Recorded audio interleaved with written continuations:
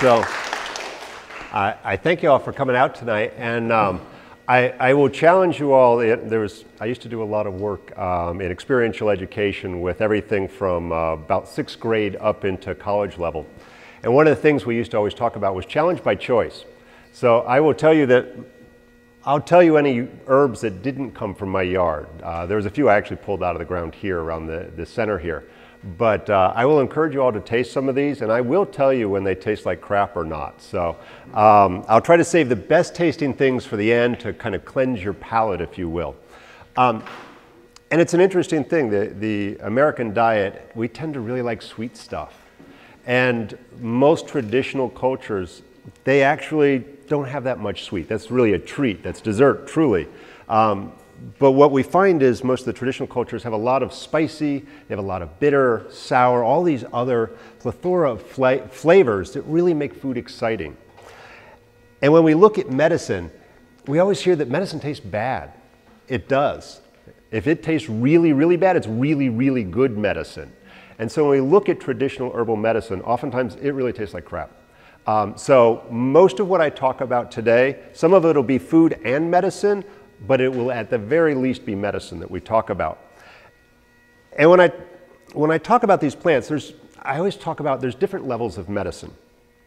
And I started the way a lot of people, some of you may have studied a little bit of medicine, some of you read Reader's Digest and you found out echinacea was good for everything. It's not, by the way. But what we call grandmother's medicine. And grandmother's medicine is this idea that most of you, if you have a cold, you can go down to CVS and you can find an antihistamine or some cold and flu formula, and you take it and you drink it and you feel a little bit better and the cold runs its course. If you have some sinus from all the oak pollen, you know exactly what to get from CVS. Well, before there was CVS, 3 or 4 weeks ago, people knew what plants. Every mother, every grandmother knew, oh, I can just take this plant and that will help my upset stomach. That will help my cold and flu. That will take care of my broken bone even. And then within every village, ultimately, there was somebody who knew a little bit more stuff. Our nurse practitioner, our doc in the box, physician's assistant, that kind of person. Where if you had something a little bit more serious, it wasn't getting better, you go to that person. They would also help birth babies and things like that. And they would have herbs that they knew they were a little bit more advanced. They would start to combine herbs together and start to make more complex medicine. But then ultimately there's really serious problems, right? We go to cardiologists and gastroenterologists and all these other fancy ologists, and ultimately that was the shaman. And the shaman in those traditional cultures, and this is across every continent and every traditional people, and that person worked on a spiritual, physical, and emotional aspect. They worked on people by talking about diet and lifestyle, and they changed the way people viewed things. That was that highest level of medicine. I can't say I'm that good. I aspire to the level of shaman. Another couple of lifetimes. And I had the opportunity about 15, 20 years ago, I was down in the Peruvian Amazon, and I got to visit with a number of the shamans down there and watch them do some of their healings and stuff. And as we were going upstream, and we actually left Iquitos, which was one of the last major port towns, and we went upstream about a week. And as we went upstream, we saw the walls go away, and then we saw the windows leave, and to the point where it was just a thatched hut with a little privacy fence this high. And then what we noticed was that everybody had these perfect gardens. I mean, I would have eaten off their wood floors, or off their dirt floors. Every house had these beautiful little garden plots that were perfectly kept. And then in front of every house, there was this little window box full of weeds. And it literally just scraggly looking junk coming out of it. And I asked my guide, I was like, I see these beautiful kept things. How come every house has this yucky plot?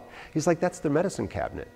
So all they had to do, just like we have a medicine cabinet in our bathroom that we go and pop our Tylenol or our Sudafed or whatever, they're reaching out and they're just eating a handful of these weeds and making a tea. It was from that experience that as I started to study more formally my herbal medicine through Chinese medicine and so forth, that I was like, all of this Chinese medicine stuff is awesome. Really it is. I'm fascinated by it. And it gives me this amazing ancient diagnostic system prior to Western medicine.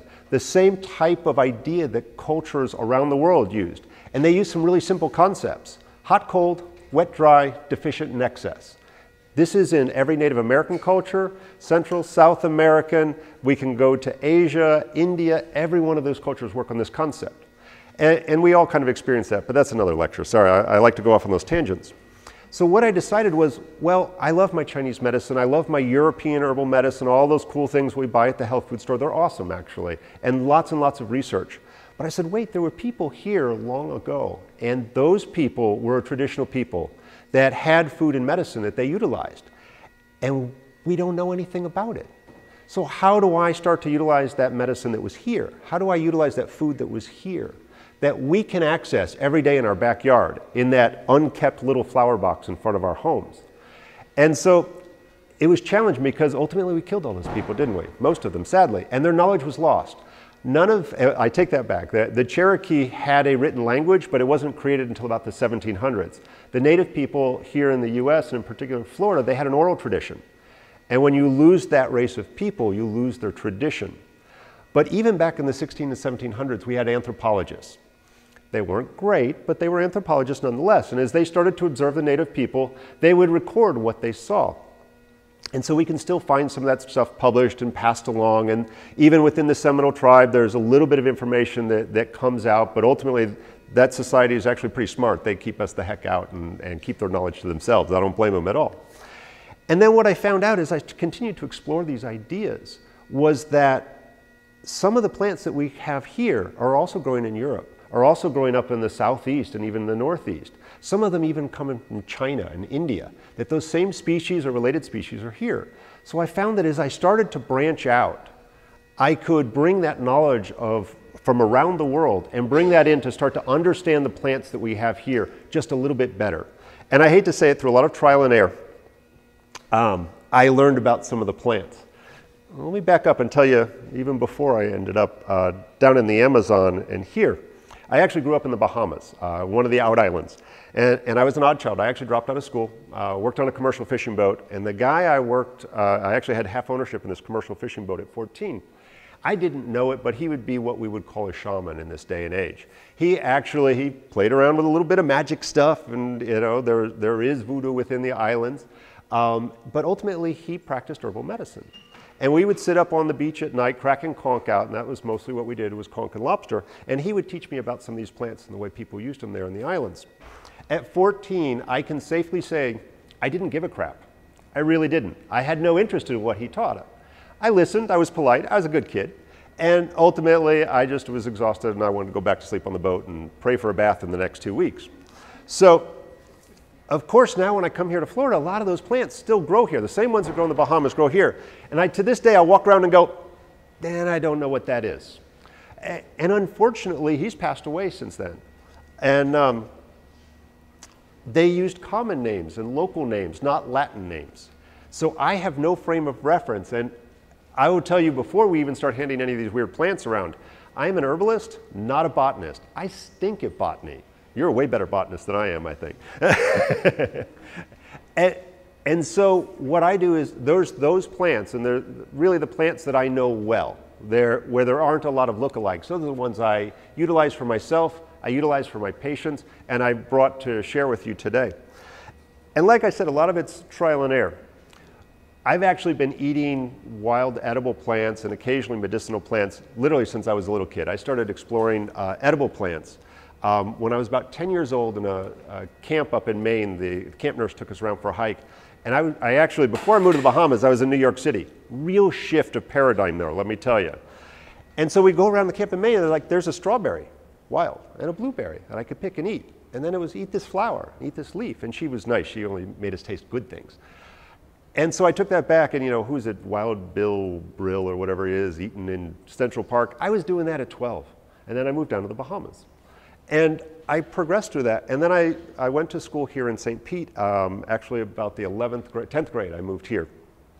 At some point after dropping out of school, Mom decided that I really should go to school. And you know, Facebook is great. I found my old roommate. I was actually at Admiral Farragut back in the day when they didn't have air conditioning. And Enrique Zeniletti was my roommate then, and the second thing he said on Facebook was, oh, I so remember your first week in school, you puking your guts out because I ate the wrong plant. I was still learning at that point. And one of the things I didn't understand yet, and lesson one for the evening, know where you get your plant and always be perfectly sure of the plant that you harvest. So I was harvesting it from the baseball field. They used a lot of pesticides back in the day. And so I don't know what kind of crap, and honestly, I was an even worse botanist back then than I am now. So it's always important we are very careful where we harvest our plants from. And there's a really good herbalist rule of thumb. Always harvest your plants higher than a dog's leg. Don't ever forget that. Although pea is sterile, I prefer it not to be on my medicine. Although in some countries that is medicine. Well, let's start with something very familiar. I know nobody knows what this plant is. It's a lovely plant. And I would say that we need to eat more flowers. Flowers, generally the ones that are edible, are actually quite tasty. And this, hopefully you all know, is a hibiscus. This is a medicinal plant used throughout the tropics and even the semi-tropical regions. And it's an interesting, I say I'm not a botanist, but this is in the mallow family, Malvaceae. And you all know a more common mallow, and that's okra, right? Slimalicious. It's the most slimy, yummy, especially when it's deep fried. That's bad for you, don't do that. Well, as it turns out, all the mallows except for one that I know of, cotton is a mallow, and that's not edible. But all the mallows, or most of the mallows, are edible. And even though really crunchy, right? The reality is if you eat the leaves of this, it's almost as slimy as okra. And so in Chinese medicine, remember I said hot, cold, wet, dry, deficient, excess? Slimy. So guess what? This is a wet plant. It's really good for people who feel very dry. And ultimately we say it's cooling. So guess what? This is great for constipation. It happens to be very good for a restless sleeper. So not the person who can't get to sleep, but actually the person who wakes up very easily. It's actually somewhat helpful for menopause, night sweats and hot flashes. And ultimately it's just really yummy. The nice thing about hibiscus is it's actually very specific for the heart and the circulatory system. It's used throughout the Caribbean. It's used in Chinese medicine and Ayurvedic medicine. I think I got a critter on me. Yeah. The flowers taste really good. The leaves are kind of a cross between sweet, bitter, with a touch of sour. I would say if you want the easy entry, please eat the leaves, or the flower. Flowers as a whole, the entire thing tends to be sweeter and not quite as slimy. The leaves are considered more medicinal, and the most medicinal part is actually the stem. It's very specific for heart failure, really weak, slow heartbeat, bradycardia, things like that. And it is food. This is something that we can add into our salads, and it's quite tasty. I will pass that around and let you guys enjoy that. And this did come from my yard, so it's picked it from higher than a dog's leg, and it has no pesticides on it, so I feel pretty safe with that one. And you know, it's unfortunate. I have enough plants here to talk for about 4 hours, and I know I only got 45 minutes, so I'm going to try to pull the really interesting ones on out of here that I know people have more access to.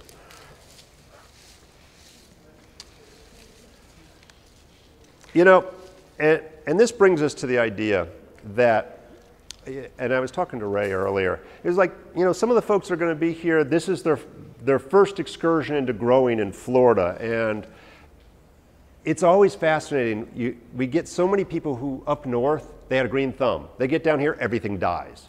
And part of it's our crappy soil, you know, we attest to that, and the fact that we have the complete opposite growing season of what you understand. And then we do things, and I love the Green Thumb Festival, I'll have a table there. But ultimately, we're selling all of these garden plants at the end of April when our growing season's done. And so a lot of people were like, what, this is, you sold it to me and now why is it dead? Because up north this worked.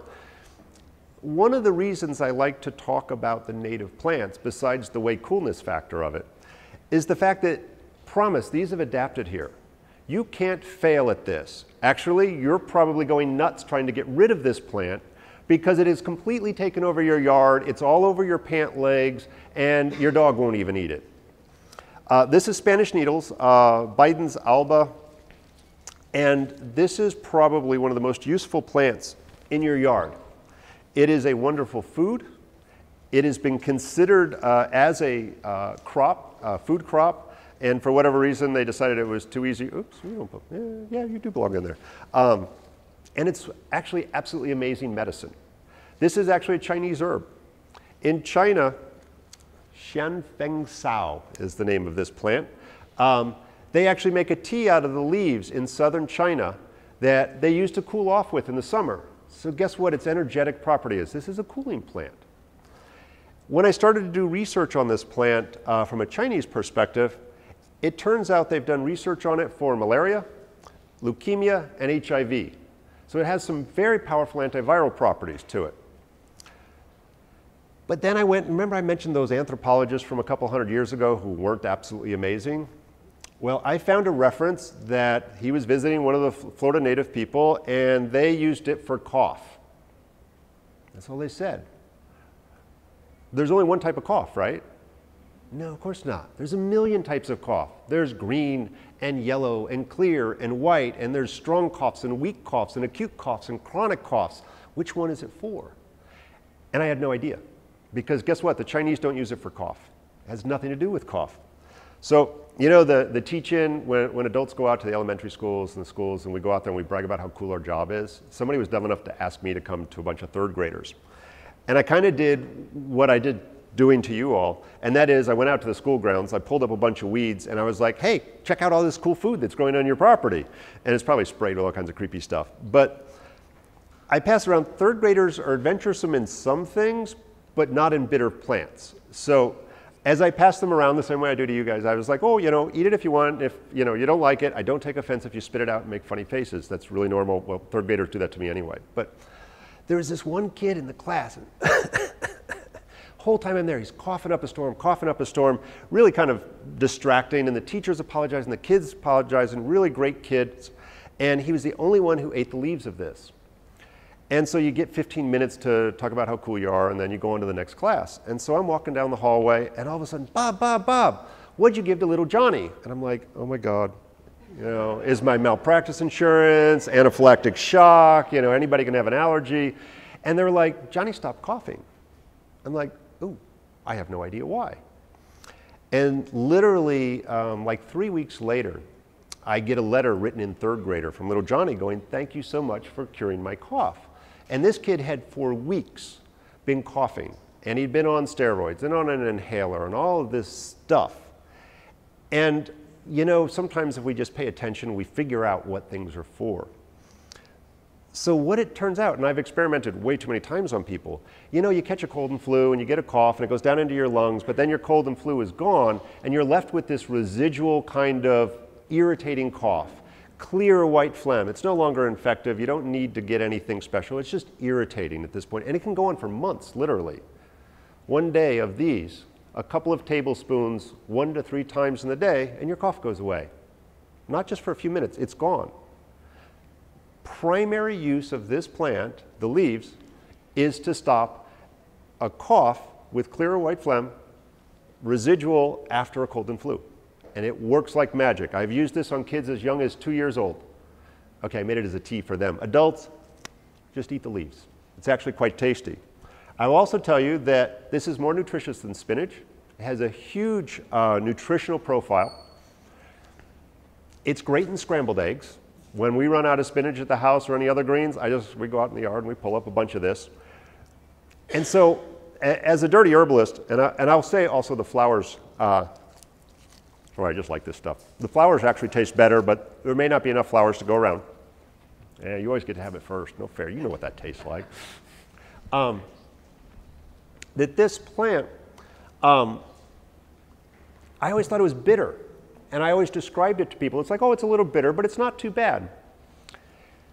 You know when you plant lettuce, and we pick it when it's small, right? And then at some point, right around this time of year, it starts to go to seed. It starts to shoot up, and then we go, oh, it's no good anymore, because it turns bitter.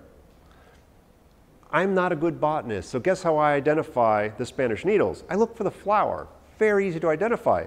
Well, my plant has already gone to flower, it's gone to seed at the time when we wouldn't use it for food. So not too long ago, actually a couple of months ago, we had just weeded out an old garden patch of ours, And of course, we didn't do anything, so lots of little baby Bidens came up. And so I was like, oh, you know, I know that's Biden. So I started to eat it. It is so good. It tastes like lettuce. It's sweeter than spinach. And so if we get it before it goes to seed, it is actually a wonderful, nutritious weed that I promise you, if you have this much dirt in your yard, you have Spanish needles.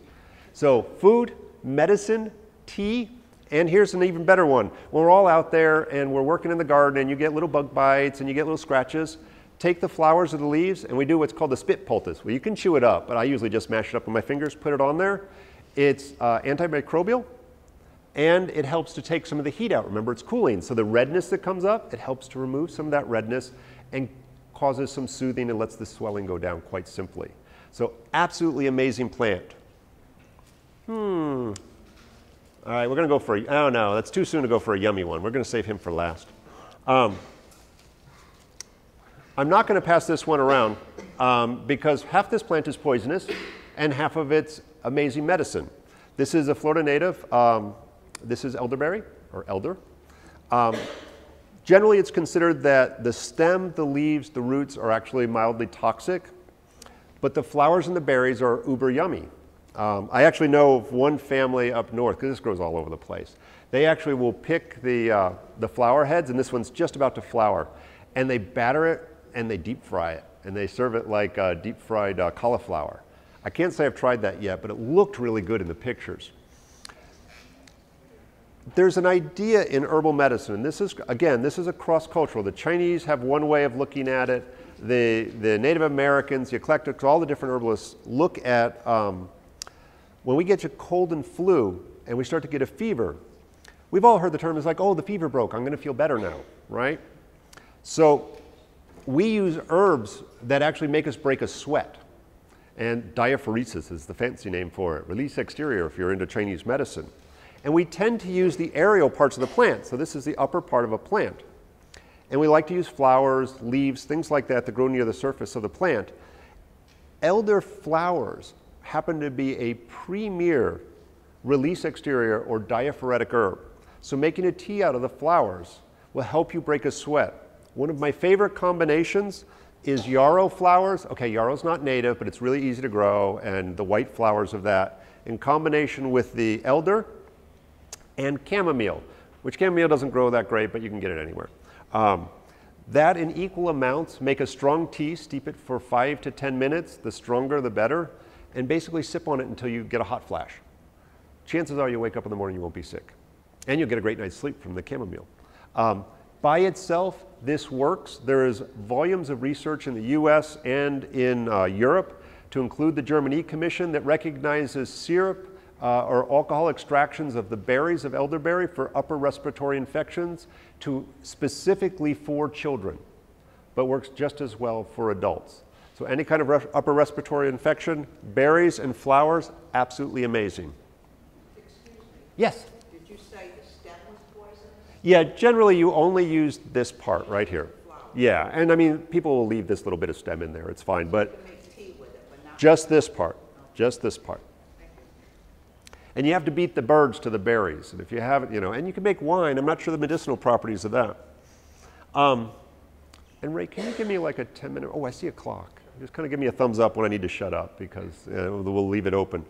And I'm not going to pass this one around. Actually, I'll pass this around, but I'll tell you not to eat it because I did pull it right out the front door next to the hibiscus. I got this right in front of the center here. Anybody take flaxseed? You know, put the flaxseed in your smoothies? This has, you take it for the essential fatty acids, right? Well, this has more essential fatty acids in it than your flaxseed, and it's a weed in your yard, grows in full sun, total sand. And you're pulling it out as a weed. This is purslane. This is the same purslane that they sell at Home Depot. Don't buy your plants there. This is a Florida native. There's a couple of different varietals. They actually have very pretty flowers. The entire plant is edible, but the tastiest part is the petals, and they're also mucilaginous. Translated to slimy. But full of minerals, potassium, magnesium, a little bit of calcium, iodine, so it's good for your thyroid, and full of essential fatty acids, more than flax. And you can grow it, throw it in your smoothies. This is considered cooling, It's very effective internally and externally. Rosacea or any kind of dry, redness on the face, and that can be sunburn to rosacea to dry scaly acne. Making a face mask of this, absolutely amazing. It will pull that redness out, start to heal the skin, nourish the skin. You can combine it with anything from a little bit of aloe juice to whatever you usually put in your face mask. But this is a wonderful, wonderful agent for that. It's closed up a little bit, but I will, don't eat this one. You won't die from it, but it did come from lower than dog's leg and out in front here. I don't know if they spray. Yes, sir. As far as I know, all of the purslanes are edible. Although there's one sea purslane which isn't truly a purslane, but it's also edible.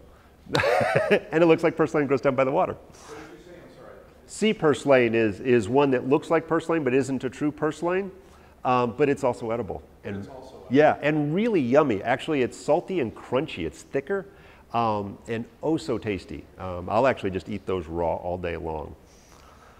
Anybody here from the Caribbean islands, Jamaica? All right, you know Surasey, right? All right, I knew he did. Everybody from the islands knows Surasey, right? So this is bitter melon, balsam apple, a couple of different names for it. You've all seen this growing on fences and hedges and things like that. It has that little orange spiky fruit on it. It opens up, there's red seeds inside, and depending on who you ask, they'll either say, oh, you'll die if you eat that, or any number of other things. If you read about bitter melon, you're going to see this long, green, warty thing, and they're going to talk about Chinese medicine. And the problem is there's two varietals of bitter melon. There's a Chinese varietal, which doesn't grow here. You could probably grow it. I haven't seen it. And you can go to the Asian markets and you can find this thing. We eat the fruit of that. The other type is this one. This is a Caribbean bitter melon. In this one, we eat the leaves. We don't eat the fruit. And in Jamaica, if you grew up there as a kid, they were like, oh, it cleanses the blood or cools the blood, right? So you'd eat a couple leaves every day and it keeps your blood clean or cool or however we'd like to say that. And I know I talked to somebody once and they were like, I hated my mom. She made me eat this stuff every day, and it tastes absolutely horrid. I did get this here, so you shouldn't eat this, but I actually like bitter melon. It's horribly bitter. But once you start to like bitter, then you actually start to like this thing. So as it turns out, the research shows that bitter melon, whether you use the fruit or the leaf, is absolutely phenomenal for lowering blood sugar. It helps with insulin resistance. It allows for what insulin that your pancreas is producing to work more effectively. It also aids with digestion. And it's interesting, people who have elevated blood sugars oftentimes feel very hot. They drink a lot of fluids. This old wives' tale of it cooling the blood is actually pretty darn accurate. It reduces the inflammation of the cell and improves cellular respiration and metabolism. So these old wives' tales sometimes are pretty accurate. We just now proved what everybody in Jamaica knew for the last however many hundreds of years.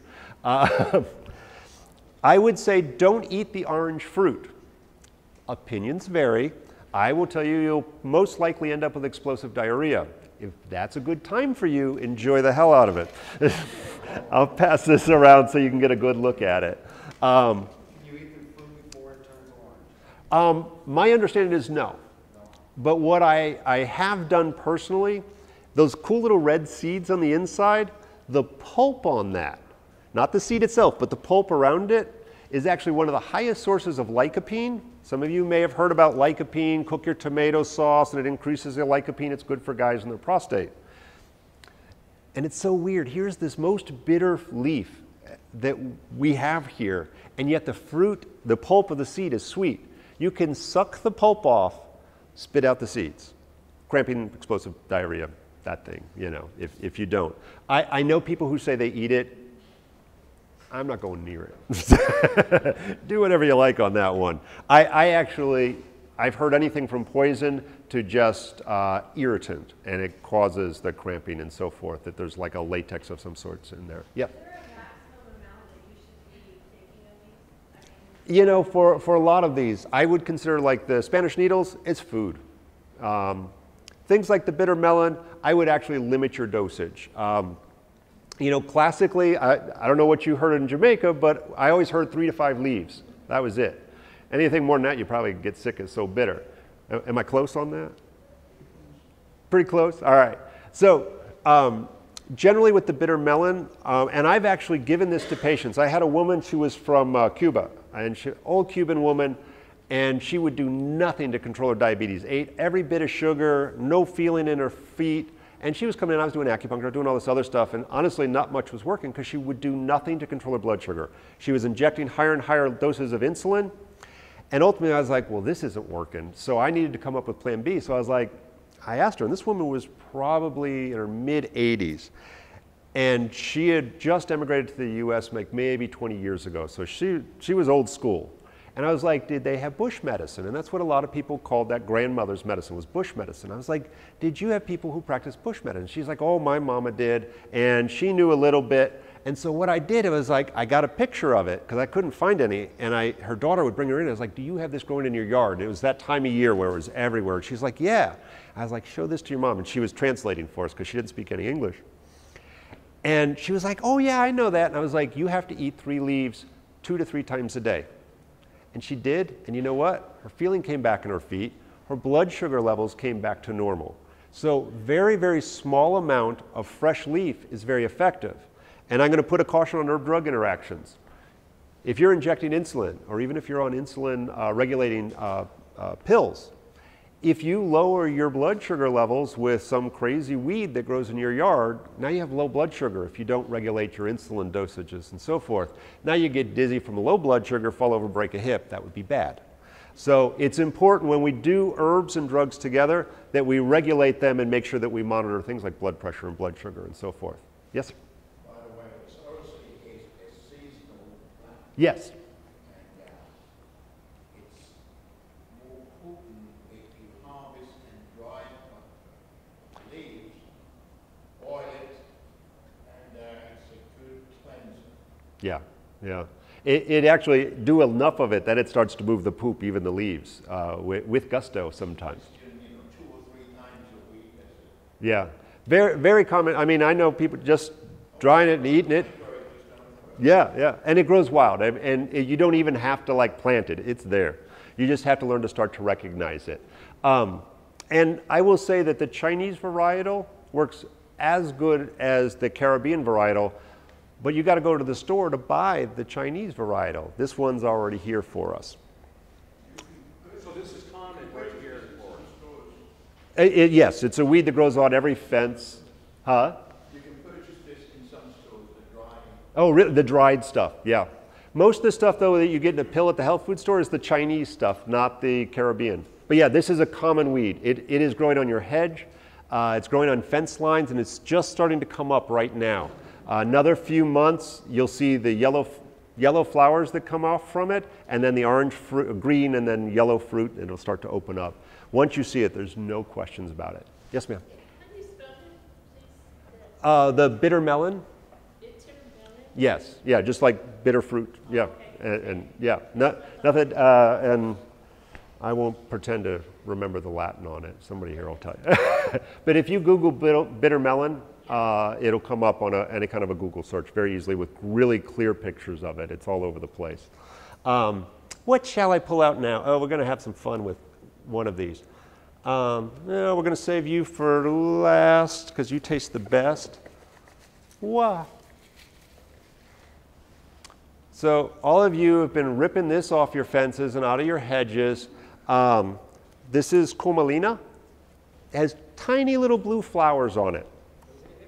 Commelina is the Latin name, and there's a number of different species. Turns out this is a Chinese herb, Commelina. I spell horribly. C-O-M-I-N, or no, I-L-I-N-A, I believe. Commelina. I'm close. And by the way, if any of these you're like, what was that stupid thing with a C? I'll spell it for you because I'll look it up. I do answer emails fairly well. Turns out this is a Chinese herb as well. And this is a yin tonic, which means it nourishes the cooling, nourishing fluids of the body. This one is used for people, we say, have a dry stomach. So they're kind of hungry all the time, but no desire to eat. So you're just kind of like, I don't know what I want, but you got this gnawing, burning in your stomach. It also helps with excessive stomach acid. So acid reflux, this can be very helpful. And although it would be my last choice for night sweats, hot flashes, and any kind of skin dryness, if you had nothing else, it wouldn't be so bad. And also, it's a very mild flavor, and so it can be added to salads. This is also what we'd call a pot herb. We can stir fry it, think cooked spinach, and quite tasty. And promise, this is growing all over your hedges. Stems too? Yeah, the stems. I like the leaves. The flowers are actually sweet. Is that also called Japanese dayflower? Yeah.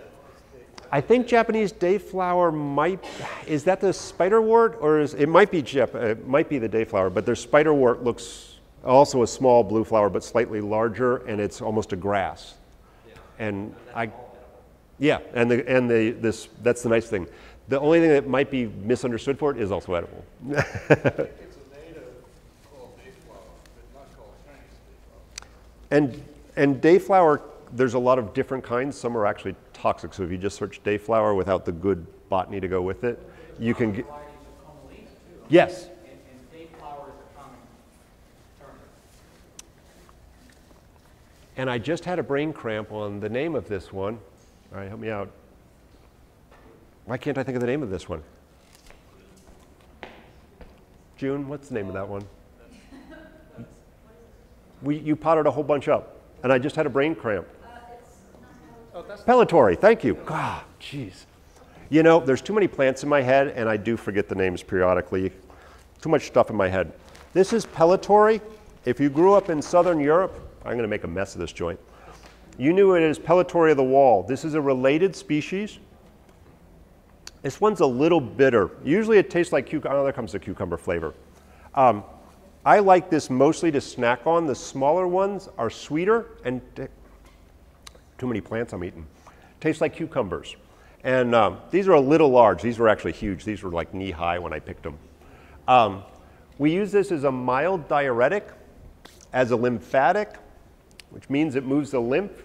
So if you have swelling of the ankles, swelling of the fingers, hands. But mostly I like to snack on it. I read something recently on it as well that I had not remembered using it for, and that was for kidney stones and gallstones, but primarily kidney stones. That as a daily tonic, it helps to prevent them, and should you get kidney stones, oftentimes it's combined with other things, in particular mallows. So although hibiscus isn't normally used for it, it would work in a pinch because of its slippery or slimy nature to it.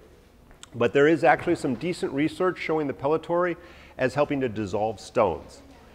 So it's not something that's going to strongly move them out. So if you've actually been told you either have a tendency towards the development of kidney stones, or you know you got one and you're just waiting for that day when it decides to travel on down, start eating that now. The pellitory is, it tends to grow on the edge of things, along the walls. So you'll always see it along the hedge line, along the edge of paths, along the curb line in the street. And literally, it is everywhere. There's more of this even than the Spanish needles. And quite yummy, if you ask me. It seems to grow just at this time of the year, doesn't it? It actually grows year-round, but it's really prevalent right now. It's out of control. But I can find that any time of the year if you look around a little bit. A lot of folks confuse that with chickweed. Chickweed does grow down here, but only in the wintertime. I won't say it's rare, but it's less common. And once it starts to get warm in the first summer rains, you will not find any chickweed. This one, though, slows down as the summer kicks into full gear, but you'll still find it in the shadier spots. Yeah, I'm getting there, aren't I? I'm going to do 3 more, and then I'll shut up. Oh, okay, I got to do that one too. Actually, this one's more important. That one's just interesting for me. This one everybody should know. This is an amazing medicine. This is plantain, not the plantain as in a banana, but plantain as in plantago, and there's a couple of, I'll just say, species. There's a couple of different plantain species. Every plantain has a medicinal and or edible function. It's very easy to identify with this unique seed stalk that comes off of it. Right now they're everywhere. There's two primary varietals that grow here in Florida. One is with these very narrow leaves, which is kind of unique to this area. The other one is the broadleaf plantain. And so if you lived up north, you saw these everywhere. It was a really larger leaf, very distinct veined leaves going parallel to the stalk. You can eat the leaves. It's a pot herb. Depending on where you harvest it, some taste really good, some taste horrendous. So you kind of have to learn your patch. But more importantly, this is one of the finest wound healing herbs that I know of. And there are two big wound healing herbs in herbal medicine, and it's a couple of supporting characters. Comfrey is one. Comfrey is not native here, but you can grow it. And I think everybody who has a garden ought to grow some comfrey. The problem with comfrey is it's so effective at growing the skin that it will grow skin over the top of a wound and trap the bacteria in there and creating a worse infection than you had in the first place. The plantain will actually start to heal the flesh from the inside out. And it is very specific for non-healing wounds, everything from diabetic ulcers to creepier things. It's mildly antimicrobial, so you can combine it with things that are antimicrobial, other herbs, or even things like triple anti-B or some other kind of antibiotic cream. And I'll tell you two stories about this. Very early in my herb/acupuncture career, and I'll pass these guys around. We had a gentleman come in, and he'd been in a wheelchair as a paraplegic for over 20 years from a car accident. And he had a number of issues that we were successful with, but one of the things that oftentimes happens when you're immobilized is that you end up with pressure sores. And so he had a number of, I think he had like 5 or 6 non-healing ulcerations on his leg. And pardon for the grossness of all that. Hopefully you guys have already had dinner. But nothing worked. He was on the most powerful antibiotics where the nurses weren't allowed to even administer it if they were pregnant.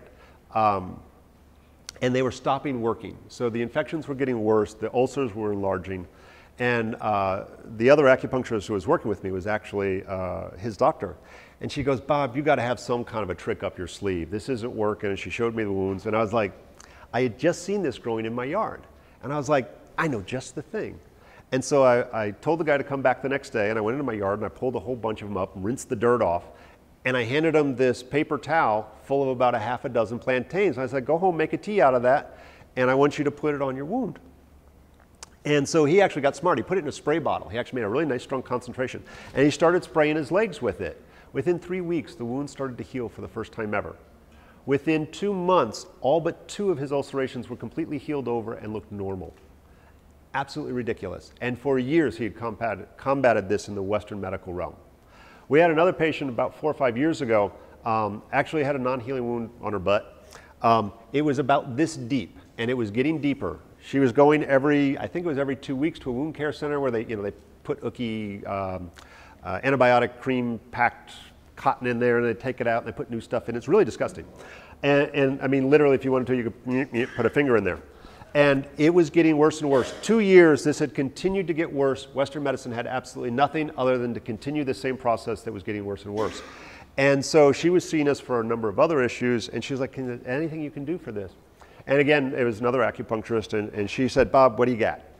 And we put plantain, actually, and astragalus, and frankincense, and myrrh. Yeah, that's right. At least 2 of the 3 wise men were herbalists, who were oftentimes considered the wise people, because they were healers, as well as spiritual leaders. And we actually put it in a coffee grinder, we ground it up, they were dried, we put it in a plastic bag and said, we're not going near that wound here. For whatever reason, this wound care center actually packed the wound with our herbs. And they continued to do that for a couple of weeks. It healed. Plantain is an absolutely amazing, amazing plant that can be used externally or eaten. And so when we're looking at non-healing ulcers, those can be in your stomach, those can be in your bowels, ulcerative colitis, Crohn's disease. All of those things can benefit from the eating and or drinking of plantain. And it's a weed in your yard. Yes? That's the little flower bud that you see coming up, or is that the leaf? I would actually use the leaves. They're actually considered the strongest part, but the whole plant can be used. The leaves are the rockinest part of it all. I want to look at two more, and then we'll open it up to any questions that anybody has.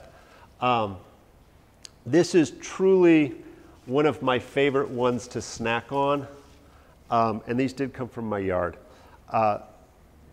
It has a couple of different incarnations, but a lot of you will recognize these little paddle-shaped seeds that are on the pepper grass, Lepidium virginicus. Believe it or not, yes, this is a Chinese herb as well. It happens to grow throughout the eastern seaboard. This is a type of wild mustard. It is so yummy, it's ridiculous. My favorite thing to do, and I don't want to mess it up, is I'll actually, if I got soup or something, I'll go along these seeds and I'll just strip the seeds off and throw them in a soup. The leaves are all edible, and what I find is I do like spicy. If you don't like spicy at all, please don't eat this, you won't like it. But if you're like, oh, I'm okay with a little spicy, like a little ginger's okay, what I find is you eat it and you're like, no, not that spicy, and you'll get a little bite of sweet, and then the spice will come up, and right when you're like, I don't know if I should have eaten this, it'll stop. So it won't get too bad, so don't panic. And if you go running out of here, I'll understand. Yeah, I'll give you the one with the seeds. So this one has the seeds on it and a couple little flowers, and this one is what it looks like without the seeds or the flowers on it. What I find is every plant is a little bit different, but all of them are absolutely wonderful. My first choice with this is food. Honestly, I just love it. It's this sweet, spicy mustard that belongs in every salad, every soup, every stir fry, you name it. But ultimately, we hear about your grandmothers or whatever, they'd put a mustard pack on when you had a cough. And it would warm things up and break up the congestion. Well, that's just crazy talk. And yet, every traditional culture uses a mustard in that fashion. Well, when I looked it up as a Chinese herb, and admittedly it's a little obscure, they actually take it internally for a cough. And so it helps to break up the congestion. That spiciness, that aromatic, that little bit of irritant actually causes the mucosal lining of your lung to excrete more fluids, and it becomes an expectorant. It's very simple. It can also, if you eat large amounts of it, it can help to move the bowels. In the same way, it acts as an irritant to the mucous membrane of the intestines, secretes a little extra moisture, the poop moves fairly gently, not like the bitter melon where it does it with gusto. And I'm going to say this last one is truly one of my favorites, and I usually just get a stick and I start digging around in the ground looking for this one. But today I was like, ooh, I'm going to be talking to a whole new crowd of people, and actually this is a great crowd, and I really appreciate everybody coming out tonight. So I got hardcore. I went and got a shovel. I never used a shovel to find this. This is something called rattlesnake root. It's also, its proper name is Stachys floridata. Whatever, Florida betony, a couple of different names. But this is actually, oddly enough, it's related to mint. It has a square stem, it has a leaf that's a classic mint, except it has no smell. The part that we want, though, I don't know whether I'll pass this around. This is actually one of the biggest ones I've seen in a really long time. Normally, this is what I'm picking. So pulling out the shovel, score. I don't plant this. This is in my yard. This is a weed that came with the house, and it's in every one of your yards as well. When I go through Boyd Hill and I go hiking around, there's literally the paths on either side are lined with this plant. And you just pass it up. You run your lawnmower and your weed whapper over it. And underneath is this treasure. And I will tell you, according to Green Dean, I don't know if any of you have ever looked at Green Dean's website, eattheweeds.com. I've been on a few walks with him. He says that up north you can sell this for around 100, 150 bucks a pound. Nobody better steal this. And I don't know about that. I haven't tried to sell one of these, but I will tell you this is like the sweetest radish you ever had. Not spicy, but that texture, that crispy crunch of a radish, but sweet. And a mild sweet, almost carrot-like, but sweeter than that. And you can literally go digging around in your dirt and knock these out. It's very easy to identify when it comes around. Notice the square stem. Notice this very distinct ridge shape to the leaf. There's no smell to the leaf. And ultimately, there's little runners that attaches to it are white. So if you find this plant, literally get down in there and start knocking the dirt away, and you're going to find this little white line. And I literally followed this for about 2 feet. And you're going to follow the white line, and then dig down a little bit deeper as it starts to go down.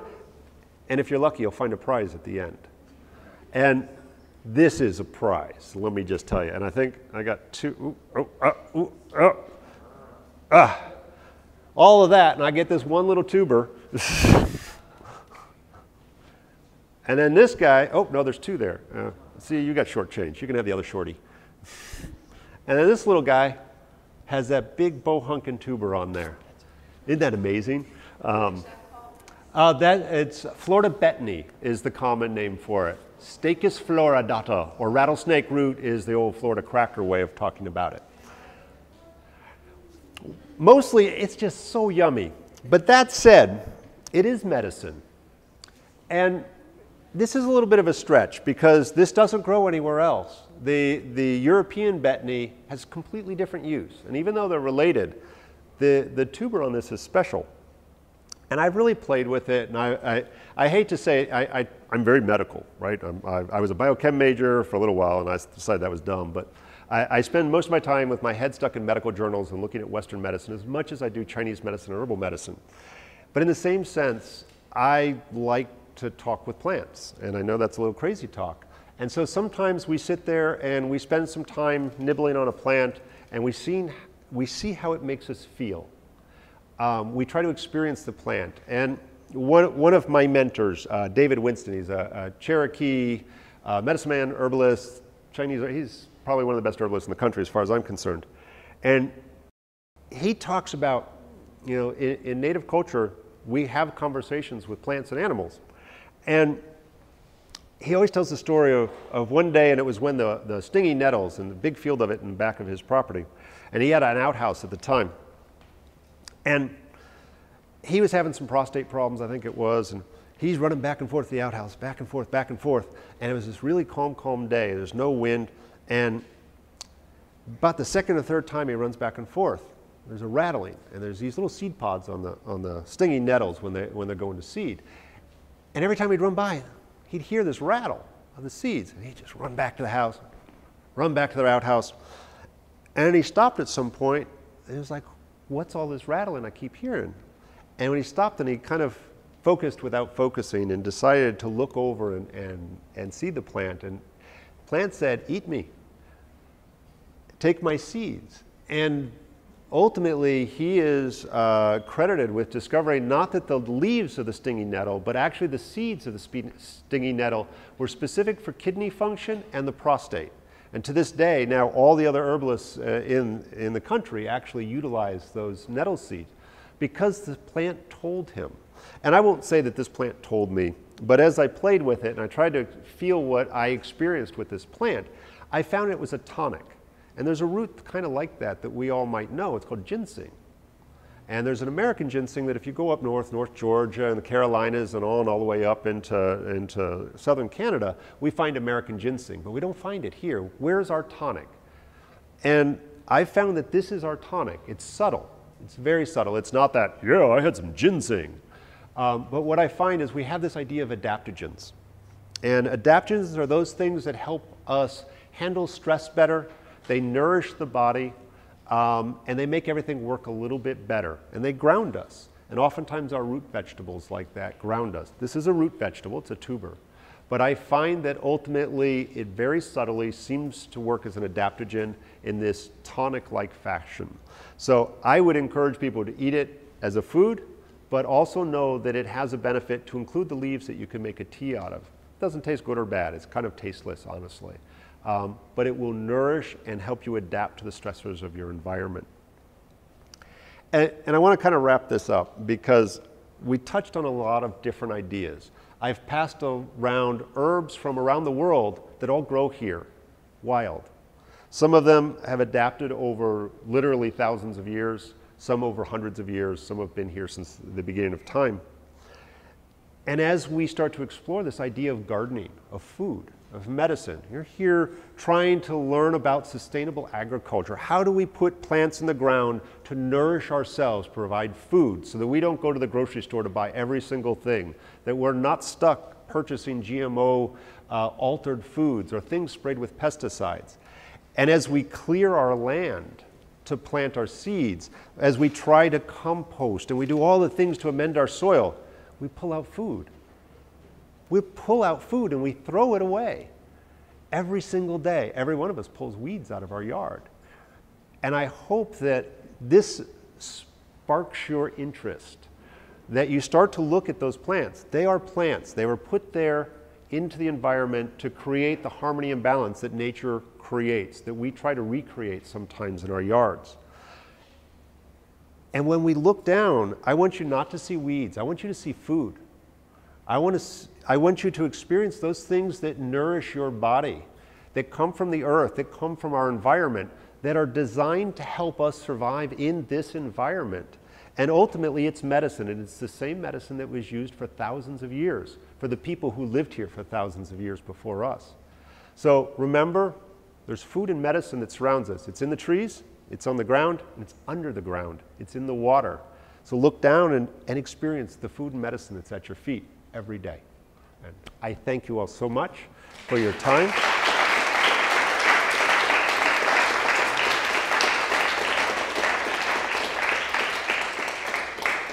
And I will be more than happy to hang out, ask questions. Please, I love questions. I didn't tell you all that beforehand. I love interruptions and questions, actually. I'm so ADD, it's not even funny. Anybody got any questions about the plants? And I will hang out here and talk about any of these other weird things that you see up here. Yes? I have a question. I was told that I'm allergic to weeds. These things that sound great, maybe I should eat. You said weeds or wheat? Weed. Weed. Just in general, I don't know exactly. You know, there's a lot of grasses. People do have allergies to grasses. And so we're just the end of oak pollen season, which many of us suffer from, me included. You know, right now, my avocado trees, it looks like it's raining from my avocado trees. Grasses are in bloom. We have a phenomenal plant called ambrosia here, also known as ragweed. That seems to always be in bloom, sometimes worse than others. So those are very distinct plants that we end up with a number of different allergies from those. What gets us with those is their pollen, not the plant itself oftentimes. So yes, be careful with any plant, eat a little bit, rub it on your skin, see how you respond. But the secret to success with eating some of these weeds is don't get them when they're in bloom. Get them before they're in bloom. And I'll, for those of you who can identify ambrosia, and I love that name, you know, what an awesome Latin name to have. Ragweed, the cure is in the plant itself. It's the ragweed pollen that drives us all insane, right? Actually, Sevensong, who's an herbalist from up in New York, actually comes down to Florida periodically. He actually makes tea out of the plant before it goes to bloom from the leaves, and he uses that for ragweed pollen to counteract the rhinitis, sinusitis that people get from that. So make sure you're getting them before they go into flower, and you should be fine with that. Make sure you rinse the plants off, because a lot of them will have pollen on it from the oak trees and things like that. Start small, see how you respond, pay attention to your body. That's always the safest. And you had a question, I'll come back over here. Yeah. So what do you think about bioengineering, which is an aspect of the pollen situation that the government's doing? Oh, as far as how we completely jacked up the trees in the environment? Yeah. Needless to say, I'm not a fan. You know, there's an idea in herbal medicine that what... You understand the situation, though, right? It is challenging. And as I mean, forget even the larger picture of that. You know, if we see exotics start to come in, kudzu. You know, daughter seed is the new invasive that I've actually, about 8 years ago, I saw for the first time in Florida, is actually banned by the USDA, but it's going to be the next kudzu, as well as any number of other plants that are invasive. And so there are many issues that affect our environment, both from the genetically modified creepy stuff to other things. And as we screw with our environment, everything from the draining of the Everglades and then the restoration of the Everglades, because either way we piss off the environment. We can also argue that nature will shake us off like a bad case of fleas the way it does everything else, but at some point. And we can start to eat that. You know, it's funny, kudzu is a great example. It's actually in Florida now. It's into North Florida. Kudzu is one of the most phenomenal medicines and foods there is. You know, I have to send to China to get it? That's insane. It's high in iron. It tastes like okay, it doesn't quite taste like a potato chip, but it actually makes a good potato chip. It's for stress affecting your neck and shoulders, because we all walk around like this because we're all stressed out from a crappy environment, right? And the flowers are for alcohol poisoning. They help with alcohol addiction. And I have to send to China. How insane is that? Which is also probably how the damn thing got here in the first place. So, you know, there are things that as our environment gets screwed up, if we gently adjust it or we harvest it. Yeah. That is putting that horrible mess we created back in balance. Right, and that's what I'm saying. We can utilize those things if we create the market for it and make changes so that we can go, oh, wait a second, I can eat that, or I could sell that to the crazy Chinese herbalist fresh. Yeah. Soup thickener, add it into your soups. Anybody anemic in here? Great, eat more kudzu. Phenomenal, and it's yummy. Such a deal. So, you know, it's one of those things. There's things that we can influence on the ground at home by choosing those plants, creating the environment, recognizing that herbal medicine, there's a tradition that says that everything you need to cure whatever disease affects you grows within 5 miles. And was generally thought of, that was the distance an herbalist could walk in one day, harvest medicine, bring it back for their patient. And so the problem is we forgot that medicine. You know, I try to learn a little bit, and this is scratching the surface. David Winston, Cherokee medicine, 800 herbs he has control of that he knows and knows how to combine. I wish I could say, I may have 800 herbs at my clinic. I still look them up. So some of them I know. So as we start to know our environment, as we start to protect our environment, and then honestly, when, you know, getting into the political realm, you know, protect your environment with your vote. That is a wonderful way to do it. Yes, sir. Somewhat unique. The very first question was on weed. Yes. By the end of this legislation session, yes, it's going to be legal. And I'm going to say, so you guys have heard this, you've heard me say this 10 times already tonight, and it's a Chinese herb. So we call it homaren, which is the marijuana seeds, and we actually use it for constipation.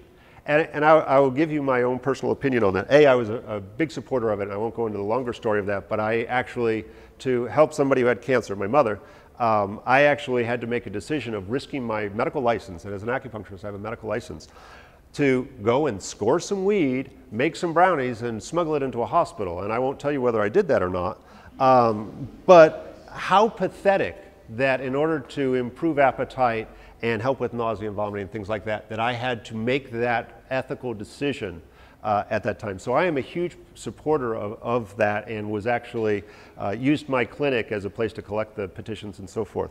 But I will also say that smoking things is bad for you, in case you didn't know that, and that would include marijuana. So I'm really hoping that a lot of food products and edible aspects of it, because it is a phenomenal medicine that has been used cross-culturally. And I would say cross-culturally is really important when we look at food and medicine. When you see an herb that developed thousands of years ago on separate continents for a similar use, you ought to pay attention. And there are many, many herbs like that that we see on every single traditional people. They use mustard for cough, internally and externally. Maybe there's something to that junk, right? And the same thing, marijuana. In China, here, the Native American people, I don't know about Europe, but maybe, have used that as medicine for a long time, and also to get high, but yeah. Type 2 diabetic. Yes. And I take a shot. Every time I take a shot, an injection, Yeah. my diabetes, my numbers go up. Interesting. And one of the things I use to counteract that is dandelion root. Yes, phenomenal medicine, and one hell of a weed that everybody hates, especially if you lived up north, you hated dandelion, right? Absolutely amazing. There's so many uses for dandelion, to include food. Yes. You talked about this other new invasive one that you start to see. Dodder seed, yes. What is it? Dodder seed. Okay, so what are the benefits of that? The Chinese name is Tu Si Si. Say that 3 times fast. Actually, it is, actually I taught that to my herb students this weekend.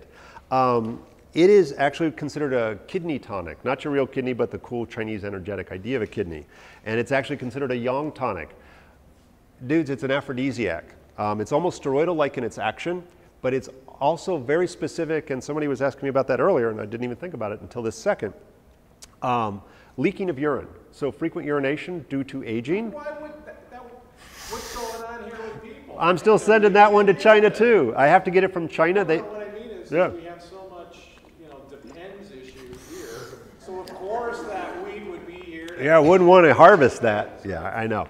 No, so that would be awesome. That's the best. It's absolutely amazing. Yeah, and I mean, sadly, I have to send to China. It has to go through a special facility to put it in tea bags so that we don't accidentally spill a seed out. Because, well, it's already invasive throughout the U.S. because birds love the seeds and they eat it and they poop it out and it spreads the thing just like it does any other plant in the world. But you can't get it? You can't get There's not enough yet for me to harvest here in Florida. But yeah, there will be. Give it another couple of years. I've seen it out on the beaches, Indian Rocks Beach. I was out giving a lecture and I was looking around. I was like, oh my God, that's dodder seed. And I was just out at Boyd Hill. I think I saw some out in Boyd Hill. right by the senior citizens. Yeah, right? We just plant some, right? I mean, ultimately, isn't that the way we ought to be doing it? That we plant that medicine? Shouldn't every elementary school be growing some of the Spanish needles so that every kid, tell me an elementary school kid doesn't have a chronic cough and snot pouring out of his nose, right? I mean, that's the nature of elementary school and younger kids. And yet we don't. Yet we don't. We don't have that dried little flower box in front of every house, do we? We manicure our lawns. We pull out our weeds, and we keep our wonderful St. Augustine grass that's so itchy. I'm the weirdo in the neighborhood. Nice. Of course, you got the Taoist Tai Chi Society thing on. What are you doing? I says, I'm planting food, not grass. Yeah, yeah, and some of them are pretty. Hibiscus. Front yard. Yeah, hibiscus. It is an ornamental. It's food and medicine. So we can do pretty, and we can fit and conform somewhat to society's norms, and still have medicine in our yard. So, and food, you know? Keep a little plot of Bidens, always. You know? Don't leave home without it. Let's do one more question. All right, anybody else? Daughter of Yeah, yeah. Do you have a book that you recommend? And then number 2, is there a preferred way to dry these plants? I don't have a single book. Honestly, I source a lot of different sources. I have to admit, Green Dean, eattheweeds.com, and I don't get any proceeds from that, is one of my favorites. His is focused on food, and so there's probably 2 people in just the Florida area. Andy Firk is way south, but he does travel around, and Green Dean are the 2 people who probably do the most talking. Both of them utilize a lot of food. Andy talks a little bit more about medicine, but he's not an herbalist. And so I'm not a botanist, and those guys are both great botanists. But I actually have used most of these clinically, multiple times. And so I've got the practical experience that a lot of them don't. So there's not a single book that I like. I actually have a stack of books that I try to do botany from. I love the internet, I hate to say it. This is kind of a hefty investment. This is more ethnobotanical, so it may not specifically answer questions about that. And I'll leave these up here if anybody wants to paw through them. This is new. I got like the first edition out. This is from a couple of anthropologists. Bush medicine is the Bahamas. And so a lot of those plants, of course, are here as well. And we can look Central and South America. Those plants are all through here in our Florida environments. So I thank you all. I'm going to hang out. I got paraphernalia up here for Herb Day, which you all should come to. It's fun. It's free. There's kava kava. And lectures like this going on all day long from herbalists throughout our community and lots of other cool stuff. So thank you all so much for your attention. I so appreciate it.